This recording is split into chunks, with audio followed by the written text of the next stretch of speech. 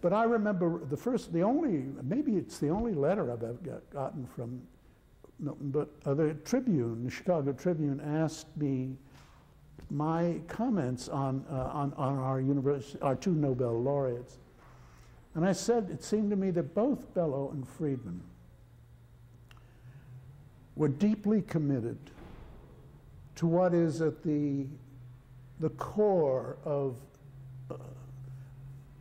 the American experience, which is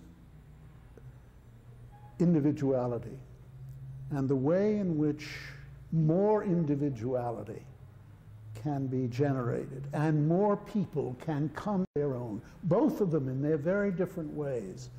And I said it wasn't an accident that Jewish Americans at this period were so deeply committed to this notion. And Milton wrote a wonderful little letter with a little joke saying, do you want us to deliver our thank yous in Yiddish? But at any rate, I've had these interesting things, and my respect for him has grown and grown to this very hour, when to hear his responses to the discussions at this celebration. They're so clear, they're so alert, they're so humane that I think of him as a kind of human dessert, which doesn't mean that he isn't an hors d'oeuvre and an entree as well. But there are very few people whose humanity, whose individuality has been so developed over 90 years that you can say, this is someone very special.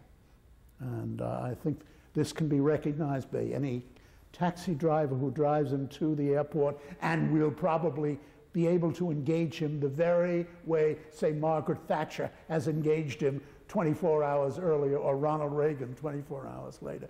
This desire to explain, to clarify, to spread a humane Friedmanian gospel is a beautiful thing when it isn't in the hands of a bully, an egomaniac, a narcissist, or anything else. This is a man who has been a great teacher in every way, as far as I can tell.